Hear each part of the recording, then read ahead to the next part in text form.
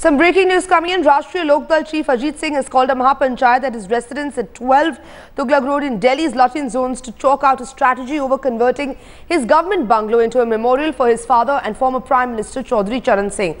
The police, meanwhile, has declared the proposed Mahapanchayat as illegal. Remember, they've already detained supporters attending the meet, and security has been beefed up around the area ahead of this proposed Mahapanchayat. Delhi Metro as well has shut down its racecourse metro station near Tughlaq Road. The controversy, remember, started after Singh was asked to vacate his official bungalow in the area after he lost the Lok Sabha elections in May earlier this year.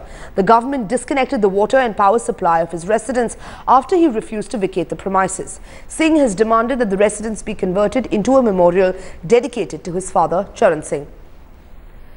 Ajit Singh, in fact, playing the jat card here, flexing his muscle. Remember, he called him Mahapanchayat, while the Delhi police is in no mood to sort of, tolerate any of these tactics with Ajit Singh. Ajit Singh's Mahapanchayat, the Delhi police cracking down on his supporters, detaining them, while the Delhi Metro also shutting down the Racecourse Road metro station.